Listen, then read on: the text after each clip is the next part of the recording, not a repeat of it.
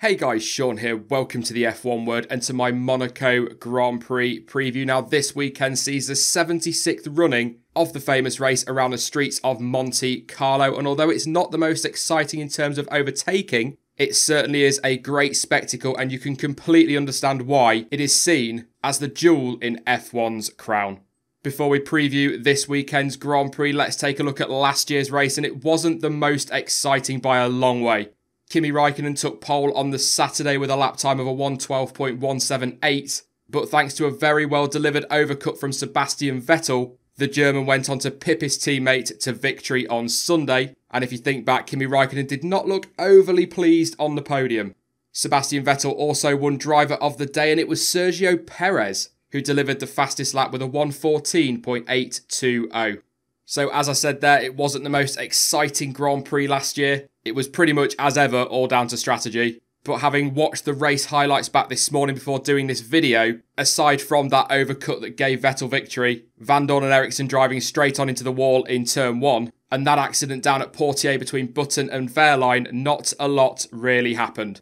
But one man who will be hoping for plenty of on-track action this weekend is hometown hero Charles Leclerc, who, if his social media is anything to go by over the last couple of days, is very excited about this weekend, although he didn't fare well last year in F2 with DNFs in both the feature race and the sprint race.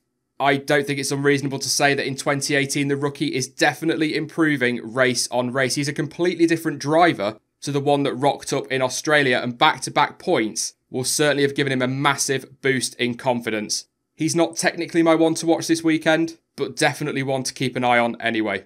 Looking at the track itself then, it is just over 3.3 kilometres long, or just over 2 miles if you prefer to work that way. There will be 78 laps on Sunday, and that translates to a race length of just over 260 kilometres, or 161.7 miles.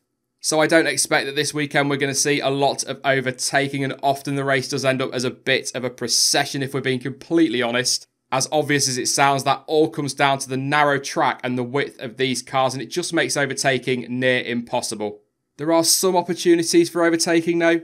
Over the years, Sander Votz has proved popular, although it's still very difficult down there. The Nouvelle chicane, just coming out of the tunnel and into that chicane, is probably the most likely place for a pass to happen. Drivers will of course try at Mirabeau and the hairpin, although moves at the hairpin are definitely a lot rarer now than they used to be. And as we saw last season with Button and Wehrlein, overtaking at Portier is very risky.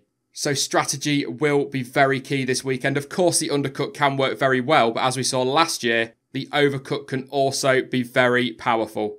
And accidents are very likely around Monaco, so full course safety cars and virtual safety cars will be key in any strategy decisions and could well, once again in 2018, decide the Grand Prix.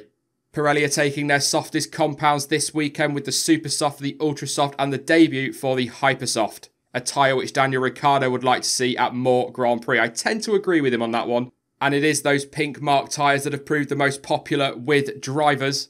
The Red Bull, Williams and Renault drivers have all opted to take 11 sets of the Hyper Softs. Vettel and Raikkonen are each taking 10, something matched by the Force India drivers and the Sauber drivers as well as the Toro Rosso boys, with Mercedes opting for 9 sets, and McLaren and Haas mirroring that. Going into the Monaco Grand Prix weekend, and Toto Wolff has said he is bloody worried about the Silver Arrows pace versus Ferrari and Red Bull this weekend. Very briefly, he said, "We've seen in the last years that there were always tracks that suited us well, and some that weren't perfect for whatever reason. It's very difficult to undo the DNA of a car, and Monaco, Budapest, Singapore were all tracks where we underperformed last year. It's a difficult one. Why our car doesn't like to be quick around the corners in Monaco, we haven't found out yet." So definite concern there from Toto Wolff. It is a track that generally suits Ferrari and Red Bull, but as we've said multiple times this season at just about every Grand Prix, they may be cautious in what they're saying, but you can never write off Mercedes. On that note, let's take a look at my one to watch this weekend, and I'm going to go with Daniel Ricciardo. He often goes well around Monaco and could have won in 2016 had Red Bull not completely messed up his pit stop and actually bothered to get the tyres ready for him. It is a track that is all about the chassis and downforce, so Red Bull should go well this weekend. I don't think they're going to have the one lap pace to compete in qualifying as such, although these extra engine modes that Mercedes and Ferrari apparently have will make a lot less difference in Monaco. but even so, their one-lap pace does seem superior to Red Bull. But even if Daniel Ricciardo qualifies a little bit further back, if Red Bull can nail the strategy, and with his ability to pull off late, brave, daring moves, he could go well this weekend, and I wouldn't be surprised to see him on the podium. Before I go on to my predictions, let's have a look then what you think on Twitter. Earlier today, I did pop up a couple of polls briefly for you to vote on, and here are the results. 41% of you think that Sebastian Vettel will take pole on Saturday. 34% of you going with Daniel Ricciardo, 10% for Lewis Hamilton, and 15% for other. The most popular other option was Kimi Raikkonen, with Max Verstappen also getting a shout. But it was a close one for the race. 38% of you saying that Ricciardo will take the victory. 35% for Sebastian Vettel. Clearly you agree with Toto Wolff that they're going to struggle this weekend at Mercedes, with just 7% of you thinking Hamilton will win on Sunday. And 20% for other. No prizes for guessing the two most popular drivers there. So that is what you think will happen this weekend. What are my predictions? Well, if you've been following the channel over the course of the season, you'll know I'm pretty terrible at this and have only got one right all season. As I touched on earlier in the video, I think Ferrari will have the one-lap pace over Red Bull and Mercedes as well. So although I would love to guess at Kimi Raikkonen to take pole, I am going to go with Sebastian Vettel, and I think he will convert that into the race win, but it's not going to be an easy one. To be honest, I kind of feel like it's a big weekend for Vettel in terms of his confidence. He's had a couple of bad results that have seen him lose ground on Lewis Hamilton in the World Championship, and he could really do with the win to get his season back on track. Of course, though, as we were saying about Hamilton a few races ago, there is still a long way to go this year.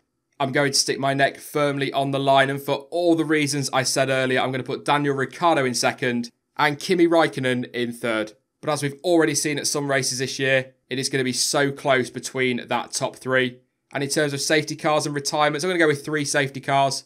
And I'm going to go with 5 retirements. Some of those will be accidents, but of course, many drivers on the grid have gearboxes that are coming towards the end of their life. So reliability could be a factor. So that is it for the Monaco Grand Prix preview then. What do you think is going to happen this weekend? Who's going to take pole on Saturday, and who do you think will go on to win the race on Sunday? Let me know your thoughts in the comment section down below. I will be back on Thursday with another video, and don't forget this weekend things are changing a little bit in terms of scheduling. The qualifying report will still go up on Saturday shortly after the session finishes, but on Sunday we will be live twice. The first stream will be at 1 PM UK time, and we're going to do a pre-race show to deliver some predictions and a little bit of quali talk as well, and what we expect from the race, and of course get your thoughts as well. And then around an hour to an hour and a half after the Grand Prix, we will be live with the Monaco race debrief. So make sure you come along to those streams, get involved and have your say. It'd be great to have you with us. But in the meantime, you can follow me on social media. Links to Twitter, Instagram, Facebook and to Discord are all in the description down below. But as ever, thank you for watching. I've been Sean. This has been the F1 Word. And until next time, goodbye.